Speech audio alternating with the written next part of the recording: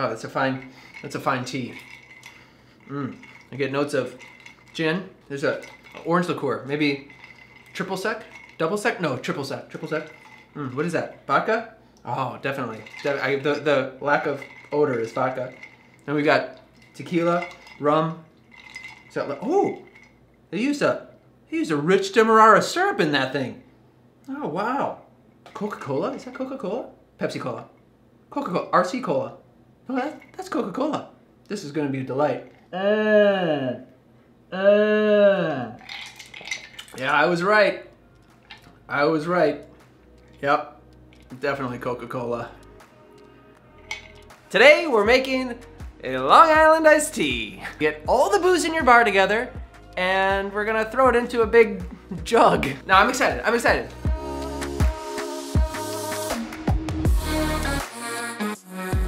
Welcome back. Today we're doing the Long Island iced tea, which is unlike any other drink that we've done on this channel. But I thought it was important because it gets ordered no matter what kind of bar you have. If it's a dive bar, cocktail bar, tiki bar, there's gonna be somebody that comes in and orders a Long Island iced tea. It's that popular. There are so many different renditions of what that is. Even the history itself is kind of cloudy. So I wanna show you how I make it at the bar, and I've actually never made one for myself. So I'm gonna make one, and I'm gonna show you how easy it is to make the Long Island iced tea. To the bar. In 1972, there was a bartender. His name was Robert Butt. He went by the name Rosebud. Why, I'm not sure. Anyway, Bob Butt claims to have invented the Long Island iced tea because he used that cocktail to win a competition. So he claims that he invented the drink. However, there was some controversy because in the 60s, there were two separate cookbooks that had already printed a recipe for a spiked cocktail called the Long Island iced tea. So who's to say? I don't know. But I do find it interesting that there are other people that say it has roots that date back to the 1920s, to an old man bishop. He lived in a community called Long Island in Tennessee. Mr. Bishop went by Old Man Bishop and created a cocktail called the Old Man Bishop, which was 5 base spirits thrown together in a glass, much like today's Long Island iced tea. So it could be Mr. Bishop that started this cocktail, or it could be Bob Butt. I don't know. I'm gonna show you the recipe that I make because at the bar, it gets called for and there's no way around it. It's a recipe that, as far as Long Island iced teas go, I think is very good. A lot of people will make this right in the glass, just pour it in, add the ice, top it with Coke,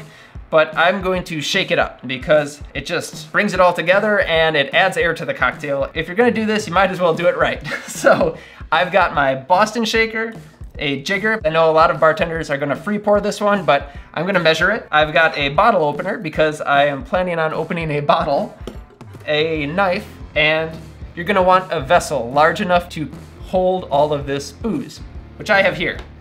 This is gonna be a big one, so get ready. I'm chilling this at the bar. I actually don't chill it. This was last minute me trying to be fancy, but make sure it's big enough.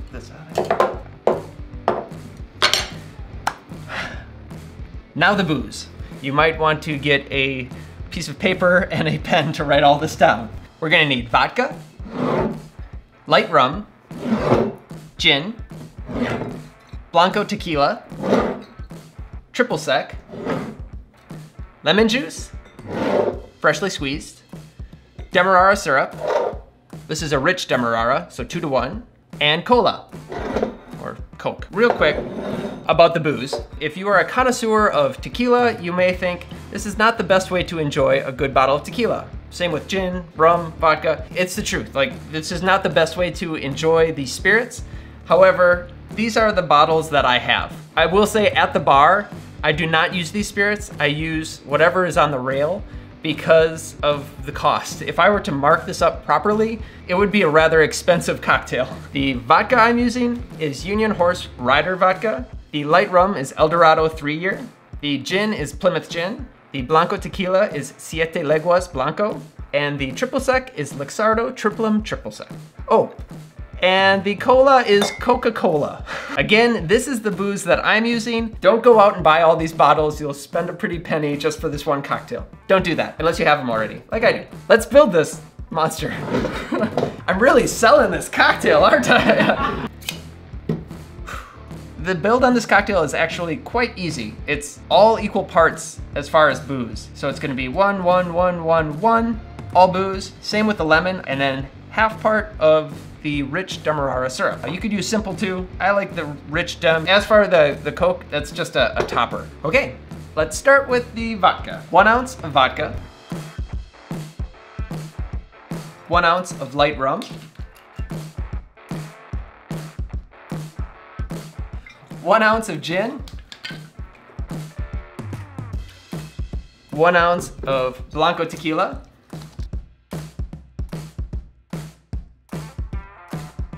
1 ounce of triple sec.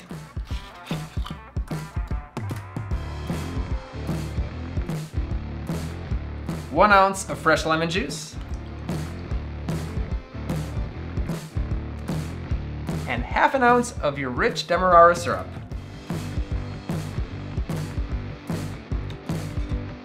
And now that our shaking tin is completely full, we can add ice and shake. Get your ice.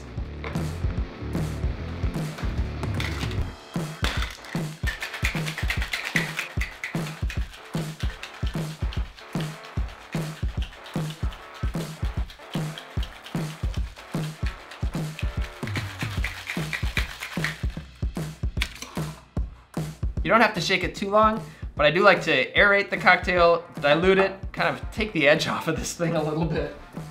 Grab your glass. I just open pour right into the glass because this is the kind of cocktail that works and it's easy. Dump it right in. And it should just about fill your glass. There's a little bit of room and that's gonna be for the Coke. They say add enough Coke for color. You're not gonna really get strong Coke flavor, but it's gonna make it look more like iced tea. And just top it off. For color. For garnish, you can do a lemon wedge. I'm gonna do a wheel. Like that. Got some straws. There it is. Long Island iced tea. Looks refreshing. Looks like it should. Okay. It's actually really good. Oz has never had a Long Island, so I would like her to take a sip of this on camera, if you don't mind. Okay. I give you the Long Island iced tea. It is impressive. What do you think? It's not that crazy. Right. I taste tequila. I never drank these in college, but somehow I know it tastes like college. The tequila does stand out. And I think that, if I'm not mistaken, further west, like out towards California, if you order a Long Island iced tea, you don't get tequila in it. Oh, really? Yeah, if you want it with tequila, you would order a Texas tea. That's my understanding. I've never bartended out there, so I apologize if I have that wrong. It's not bad. It doesn't. No, it's not. It's not. It's surprisingly drinkable, especially if you're okay with tequila. I just know by instinct that this would, like, you up. Yeah. What really makes this thing, I think, is the shaking. So it's like slushy and airy as opposed to just pouring it right into the glass. I remember the first Long Island iced tea I had no idea what it was, but everybody else was drinking it. The bartender shook the thing forever and it came out and it was almost like a slushy. Ooh. So I thought, oh, the Long Island iced tea is a real classy beverage. I feel like a lot of people think there's iced tea and Long Island iced teas. There is something that is reminiscent of tea, I think. Totally, which is totally weird because there's no tea in it. The closest thing to tea in this would be the melted ice. I would be on the floor if I drank all of this. Yeah, I'll get started on another one. So, no, but if you're in the mood to clear out your liquor cabinet, Yeah. then Yeah. this is definitely an interesting one. We've never done anything like this so far on the channel, but it is something that you are asked for. It's like Long Island iced tea, Cosmo, margarita. Like these are things that are gonna get ordered. The bar that I work at is, we focus on pre-prohibition classics.